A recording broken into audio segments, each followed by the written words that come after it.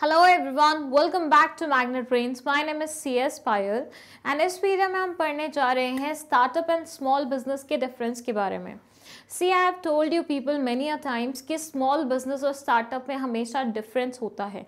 लोग समझते नहीं हैं और दोनों को सेम कंसिडर कर लेते हैं, क्योंकि जब भी किसी से पूछो स्टार्टअप तो उनका यही होता है कि छोटा मोटा बिजनेस खोल रहे होंगे.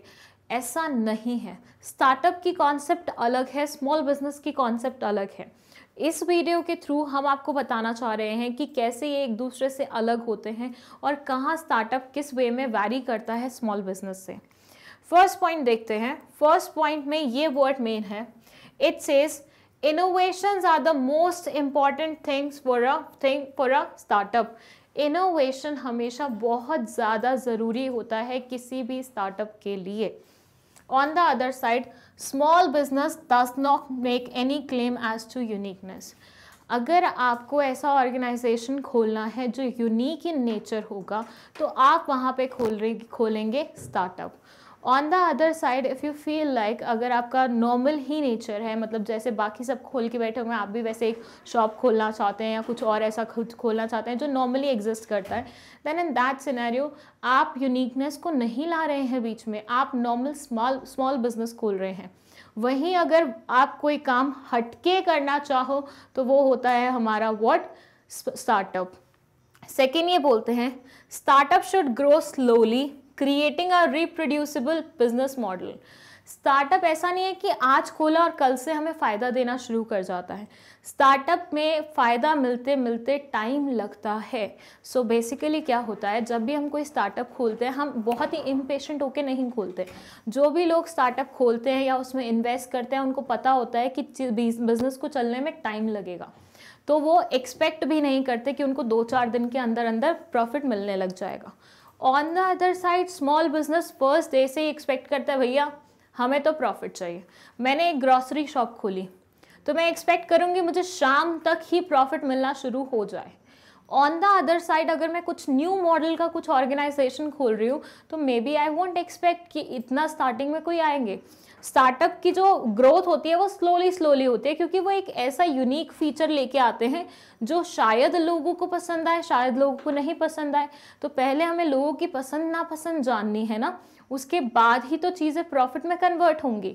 स्मॉल बिजनेस में तो ऐसे है गारंटीड कि भैया ये तो इसमें तो प्रॉफिट मिलता ही मिलता है, तभी हमने ये बिजनेस खोला है. तो ये चीज़ रहती है. थर्ड डिफरेंस यहाँ पे होता है a startup as a rule does not put any limitations on it's growth and focus on winning over as much market share as possible. ये बोलते हैं स्टार्टअप कभी किसी लिमिट के अंदर वर्क नहीं करता. स्टार्टअप हमेशा एक्सपैंड करने पे बिलोंग करता है, किसी चीज़ से बिना डरे बढ़ते रहने में बिलोंग करता है, और यही उसकी यूनिकनेस होती है. On the other side small business makes progress within limits established by a business person oneself. Small business ऐसे होते हैं कि एक लिमिट में पैसे अर्न करते हैं या फिर ग्रोथ अर्न करते हैं, तो उनमें हमेशा एक बाउंडेशन होता है. जो चीज़ें बहुत ज़्यादा सोचे समझे वे से हों, बहुत ज़्यादा प्री डिसाइडेड वे से हों, वो उतना ही वर्क करते हैं जितना आपने डिसाइड किया होता है. ऑन द अदर साइड कोई ऐसी यूनिक चीज़ है जिसको आप छोड़ दे कि भैया बस एक्सपैंड होना है तुम्हें, तो वो कितने भी लिमिट्स तक एक्सपैंड हो सकते हैं, कोई बाउंडेशन नहीं होता है उसके ऊपर. Then it says it might take months और even years for a startup to gain first sense. कभी कभी तो स्टार्टअप्स को एक रुपया कमाने में भी साल लग जाते हैं. जैसे कि मैंने बताया ये यूनिक फीचर पे बेस्ड होते हैं, यूनिकनेस पे बेस्ड होते हैं, तो वो चलेगा कितने टाइम बाद चलेगा, जब लोगों को कॉन्सेप्ट समझ में आएगी तब चलेगा, उन सब चीज़ों पे बेस्ड होता है ना. आपको क्या लगता है ओला जैसी गाड़ियों का वो फर्स्ट डे से ही प्रॉफिट कमाना शुरू कर दिया था, या फेसबुक जब आया था क्या फर्स्ट डे से उसने प्रॉफिट कमाना शुरू कर दिया था? फेसबुक भी क्या था, एक यूनिक फीचर के साथ इंट्रोड्यूस हुआ था. फेसबुक भी क्या था, एक स्टार्टअप था एक टाइम पे. तो बेसिकली ये बोलते हैं कोई भी ऐसी नई चीज़ जो स्टार्टअप के रूप में आती है वो सक्सेसफुल होगी या नहीं होगी 2-4 दिन में पता नहीं लगती है, स्लोली पता चलती है. एंड एट टाइम स्टार्टअप्स को एक रुपया कमाने में सालों लग जाते हैं.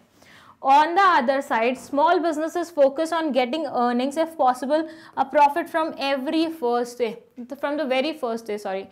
So first day से ही they expect, जैसे कि मैंने आपको अभी बताया कि कोई भी स्मॉल बिजनेस खोलते तो हम एक्सपेक्ट करते हैं शाम तक हम प्रॉफिट घर लेके जाएंगे, क्योंकि हमें पता है हमने जो बिजनेस खोला है वो ऑलरेडी जो चीज़ें मार्केट में चल रही थी उसके बेसिस पे खोला है।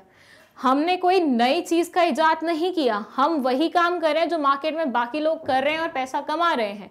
तो हम स्मॉल बिजनेस कर रहे हैं और उसमें प्रॉफिट फर्स्ट डे से होना शुरू हो जाता है।